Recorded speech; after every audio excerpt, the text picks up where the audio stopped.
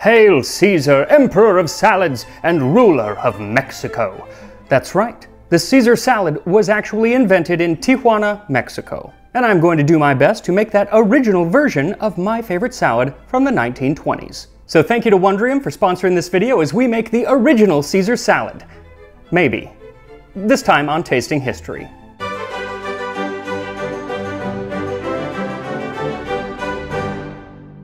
So like so many dishes out there and lots of cocktails as well, lots of people in different places have tried to take credit for inventing the Caesar salad.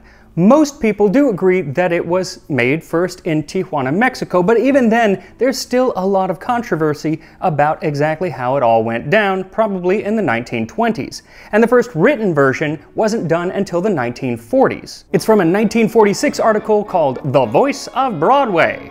The big food rage in Hollywood, the Caesar salad, will be introduced to New Yorkers by Gilmore's Steakhouse. It's an intricate concoction that takes ages to prepare and contains, zowie, lots of garlic, raw or slightly coddled eggs, croutons, romaine, anchovies, Parmesan cheese, olive oil, vinegar, and plenty of black pepper. But she's not describing that original Tijuana salad there. She is describing a version that was going to be made in New York. And they're very similar, but there are some key differences, most notably anchovies. That's right, the original Caesar salad, by all accounts, did not have anchovies. In fact, its purported creator, Caesar, who it's named after, was rather insistent that there were no anchovies. Instead, he had Worcestershire sauce added and said that all the anchovy flavor necessary came from that. So in an effort to make the original Caesar salad based on his recollections as well as those of his daughter, what you'll need is about 2 cups of cubed day-old Italian bread, 2 cloves of crushed garlic, and 3 to 4 tablespoons of olive oil. So that is for the croutons. And if you have a little bit too much bread or not quite enough or too much garlic or whatever, it doesn't matter. All of the ingredients in this recipe are kind of up to you, up to your taste. Even today they make it tableside at the restaurant where it was originally done, and they're just throwing things in. Nobody's doing any measurements, so you don't need to either. For the dressing, you'll need 2 cloves of garlic crushed, 2/3 cup or 160 milliliters or more of extra virgin olive oil. And on Caesar's insistence, that olive oil does need to be imported from Italy. Granted, he's not here, so if you don't have that, it doesn't really matter. But he also says the same thing about the 1/4 cup or about 25 grams of freshly grated Parmigiano Reggiano cheese. Then 2 medium heads of romaine lettuce, a ½ teaspoon of kosher salt, 1 large egg yolk, plenty of fresh ground black pepper, the juice of 1 lime. So a lot of people actually use lemon instead of lime, and that probably stems from a translation error, because in Mexico they call limes limon. And so, Americans heard limon and thought, oh, lemon, and so now it's usually lemon, but it should be a lime. And then 2 tablespoons of Worcestershire sauce. And that word, Worcestershire, I feel like it causes a lot of stress, especially with Americans. Nobody ever says it with a lot of gusto. It's like Worcestershire. And I feel like most of the confusion comes from the first part of the word. Worcester is pronounced Worcester, because no English place name ever sounds the way that it's written. Beaver Castle, Chumley. It's something that really stresses me out when I go to Britain, which, when this episode airs, I will actually be in Scotland. So, to prepare myself for the eventual embarrassment of pronouncing things wrong, but to try to get better, as well as to help plan my trip, I have been watching The Great Tours on Wondrium, who happens to be our sponsor. Wondrium, formerly the Great Courses Plus, never fails when it comes to finding a course to teach me about whatever it is I want to learn. Now usually I'm watching courses on history or food, but this course is actually about travel.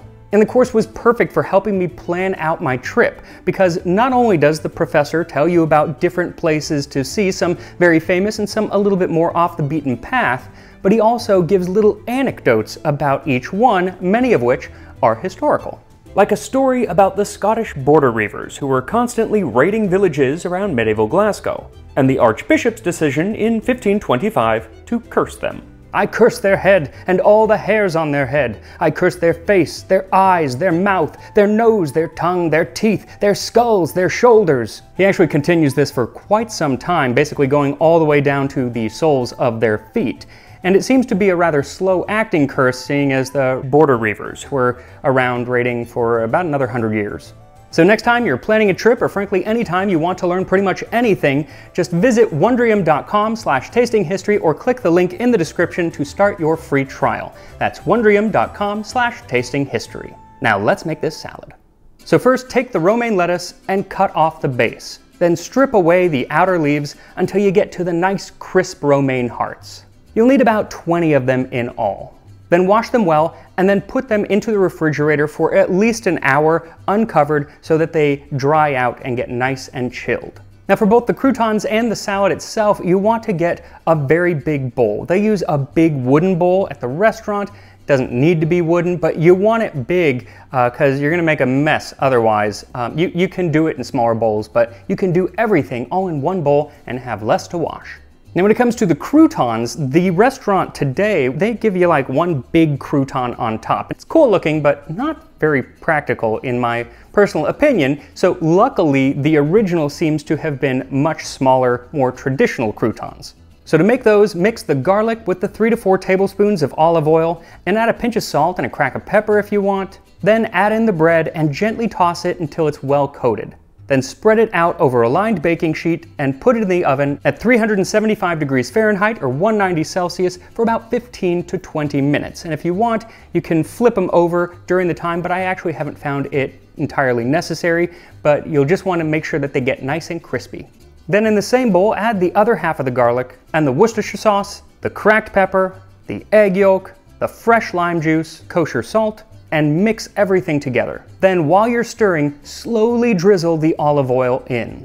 It should just be a thin thread of olive oil constantly going into the bowl. Then add the Parmesan cheese and mix that in.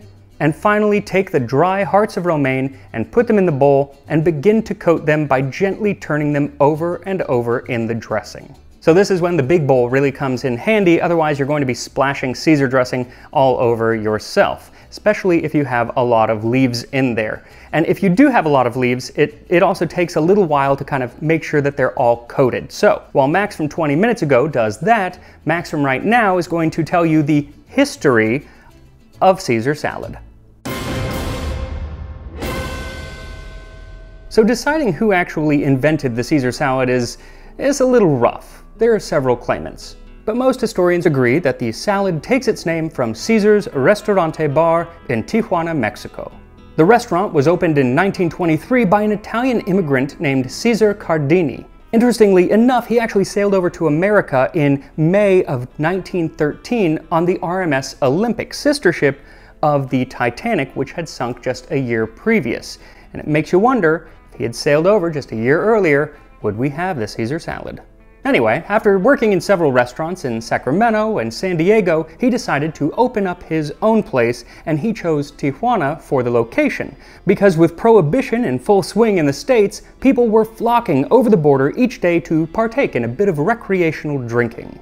On top of that, gambling was actually legal in Mexico at the time, so this city right across the border was basically like the Las Vegas of the 1920s. But even though the location of the first Caesar salad is pretty well established, who made it is not so clear, because a lot of people who worked there in those early days have laid claim to actually being the one to invent it.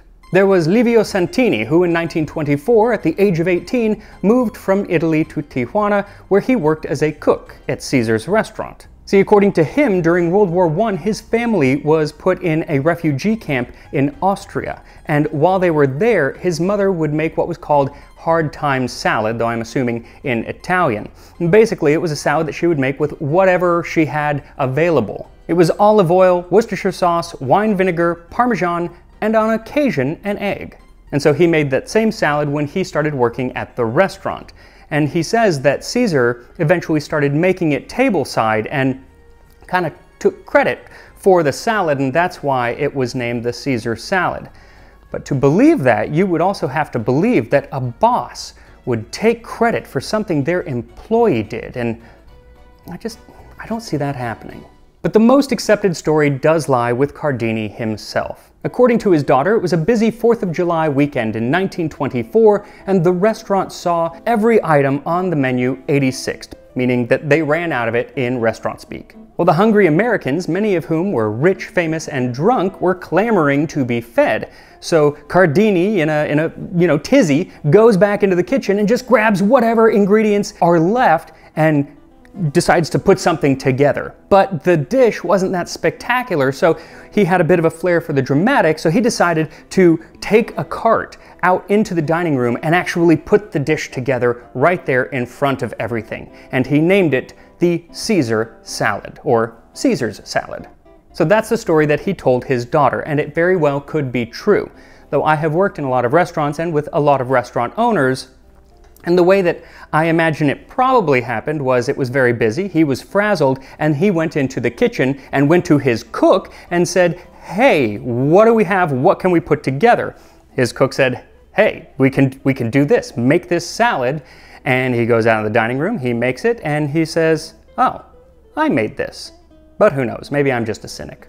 Regardless of how it actually happened, Caesar's name did end up on that salad.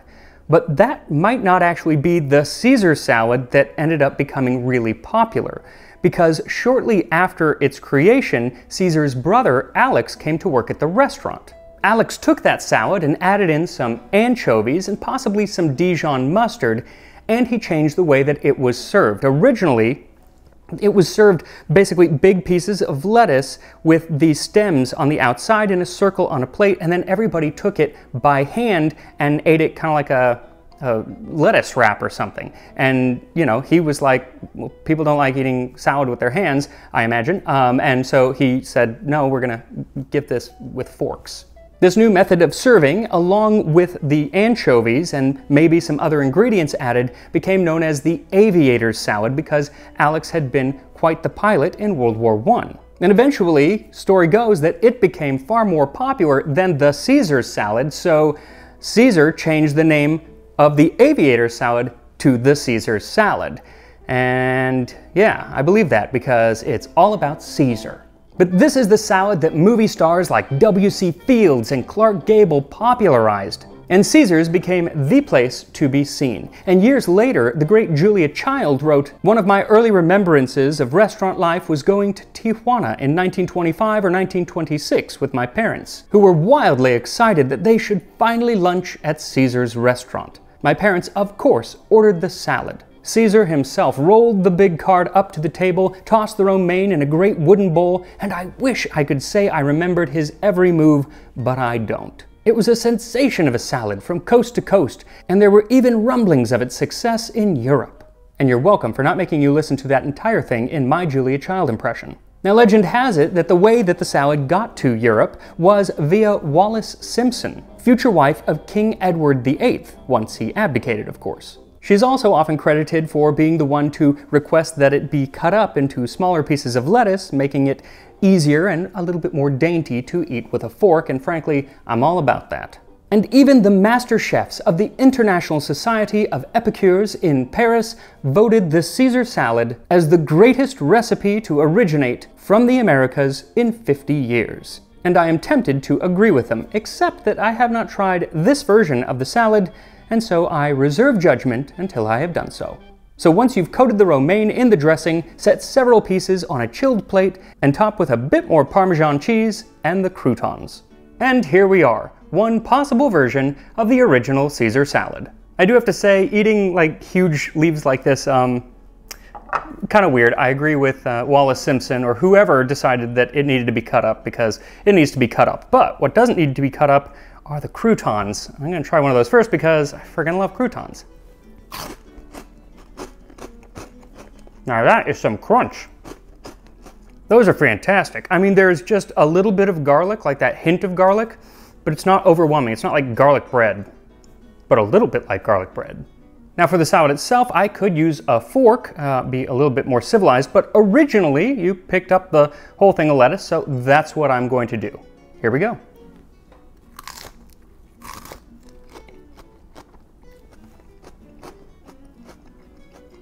It's actually pretty easy to eat that way.